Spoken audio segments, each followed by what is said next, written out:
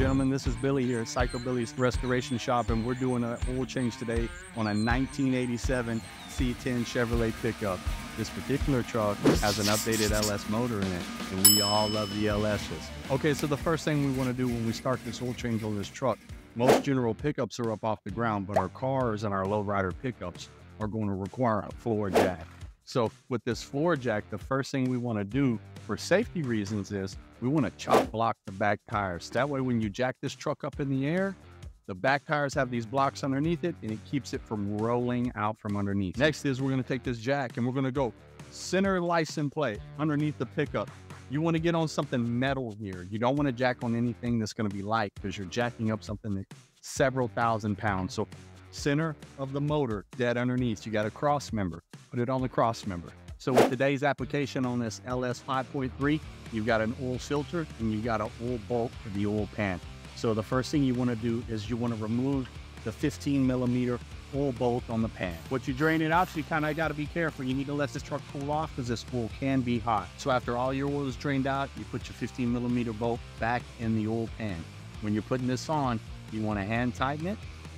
Then you want to use a wrench and just snug it. Do not over tighten. You want to take your specialty tools and you want to remove the filter, okay? This blue thing is your oil filter. I've got a set of clamps right here. Easy to get them off on the LS motor. Just spin them, let it drain. When you're going to put oil in your car, the easiest route to know what type of oil that the car uses is normally on the fill cap on the side of your motor. If you look here on the motor, it says 5W30. But when you reinstall the oil filter, these things get hot. There's a rubber piece of trim around here.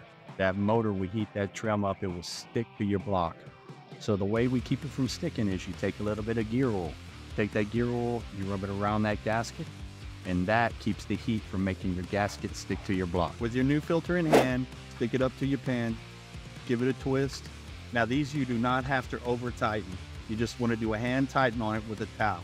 You get it finger tight, you take your towel, and you give it a couple of good twists. Once everything's underneath is buttoned up, your bolt is tightened, your oil filter is in place, you can let down your jack, okay? Don't do this fast. Let it down nice and slow with a nice little turn towards the passenger wheel and slowly let your vehicle down.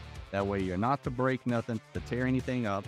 Okay, so the last thing we gotta do here is fill our truck with our designated oil. Again, off the cap, I got the 5W30 and I chose to do fully synthetic oil.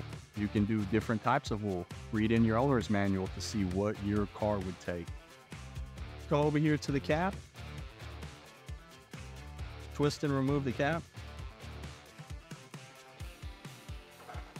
Here's your filter. In this particular motor, it takes 6 quarts of oil. This big thing has 5 quarts. I've got an extra one there for 1. So we're gonna fill it with all of the oil. Nice gold oil. This motor's gonna love it. So once I've got my 5 full quarts in, I go with my last quart. Once you get this last quart in there, you can put the cap back on and the car is ready to hit the road. So once you get the desired amount into the vehicle, the first thing you want to do is every car is going to have a dipstick. The dipstick is usually got a yellow label on it that says engine oil. You want to check the amounts on it. Make sure you're in operating ranges. The first time you pull it out, you clean it off. You go back in, you pull the stick back out, you've got your little holes there, and I'm all the way up to where I need to be, nice clean oil, so I know I've got enough to run the motor. Once that's done, I'm gonna remove, apply the cap back onto the motor. And boys and girls, this thing is ready to hit the road. Everybody have a good day.